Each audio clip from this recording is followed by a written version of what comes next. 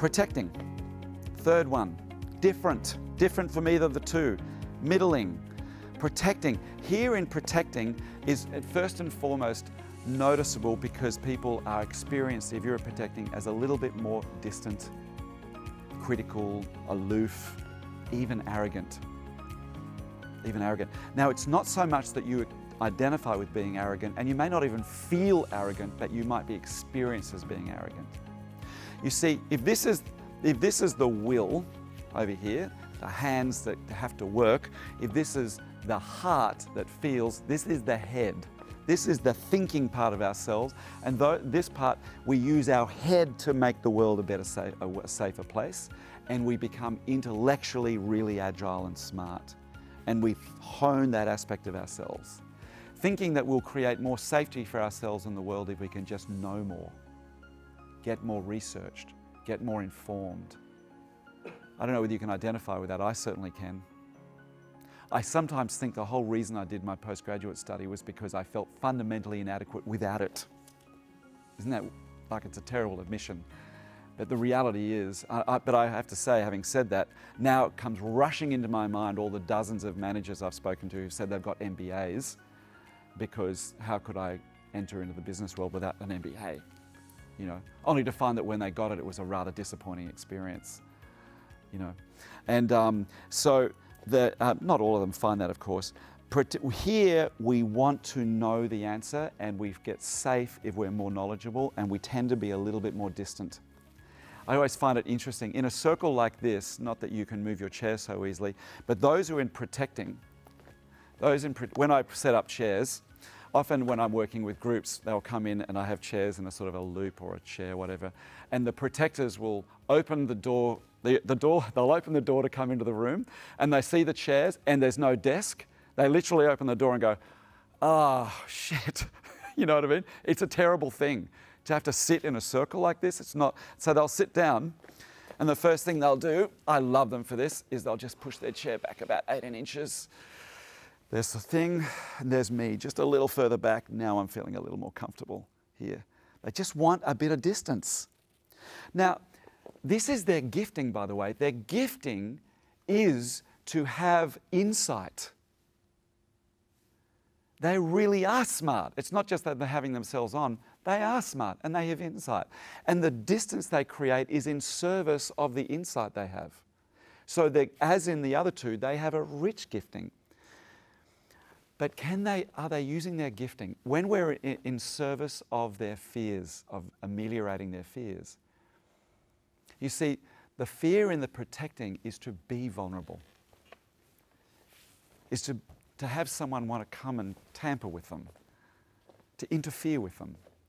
So the protector, those of us who experience protecting, and while I must admit, I thought of myself as complying for years, the reality is, underneath the compliant person in me was a big-time protector.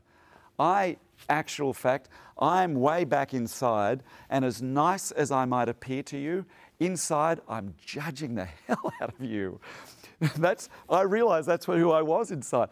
I'm shaking your hand going, it's lovely to meet you, lovely to meet you. And literally there'll be a voice in my head going, he's going nowhere. And, you know what I mean? Like devastating judgment. It's this protecting thing, and I'll make judgment because the protector is like that, making judgment of everyone and everything. And when the protector goes full blown, we become quite critical, distant, arrogant, cynical. They're the ones that walk out of the meeting and go, what a load of bullshit that was, you know.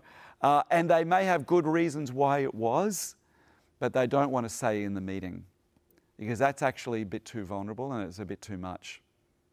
And it identifies them too clearly, and it brings them into the circle too much. Does that make sense? So they've got lots of insight, and they're probably right, but their giftings don't benefit the group. What they're using their giftings for is to give themselves more distance and experience as arrogant, separate, cynical, aloof, critical. Yeah. Overly intellectual sometimes. Yeah. All of that. I do quite a lot of work in the universities. And, oh my Lord, quite a lot of protecting. I love them. I remember once when I ran a full-day training program, and in teaching facilitation skills at one of the big universities in town. And they came in, and they all came in, and their chairs were like this. But interestingly, I noticed that most of the chairs were about 3 feet from each other. So they just separated their chairs all from each other. The group was clearly predominantly protectors. And I was teaching and doing things for the first hour and a half, and inside I was wondering, is this landing? I wasn't teaching this material, it was how to facilitate, because I wanted to make their courses, especially in their postgraduate courses, more engaging.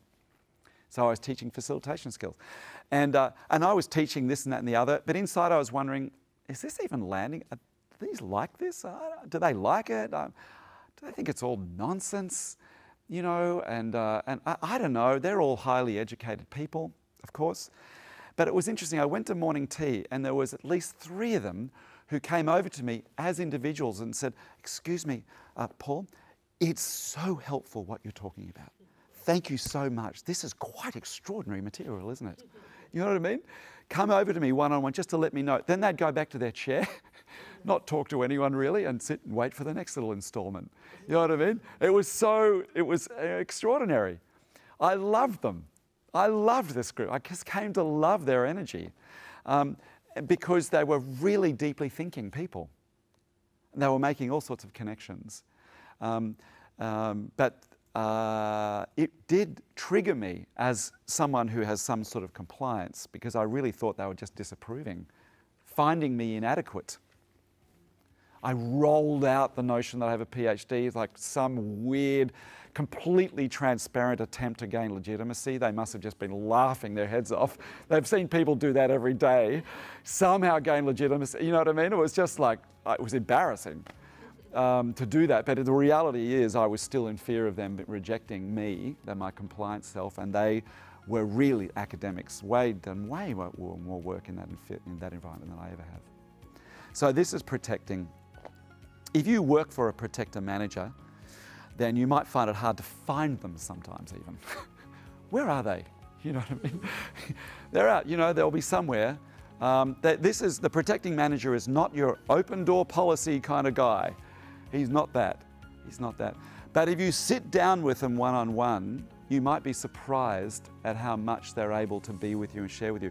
Interestingly, my experience is this group is amongst the most sensitive of all. They're so sensitive, in fact, that's why it's so difficult to be in an intimate group like that. Their sensitivities are so great. So we're surprised by the experience of being with them because, and where do they migrate to, by the way, just finally? They migrate straight up here. You see, their intellectual giftings are right up here, and they migrate to the systems awareness, authenticity, self-awareness. That is, they bring their awareness and their intellectual insight and their understanding into the room to talk about it. They can courageously raise threatening topics. Instead of cynically noting it and talking about outside the room, they raise it vulnerably inside the room. That's the difference, isn't it? That's that gifting brought in, that's the gifting brought into this level of adult development. Oh, and by the way, all the same correlations apply for protecting. It's inversely correlated to leadership. It's inversely correlated to business results. It's inversely correlated to these creative competencies. Statistically inversely correlated. The more we have of this, the harder it is for us to be up here.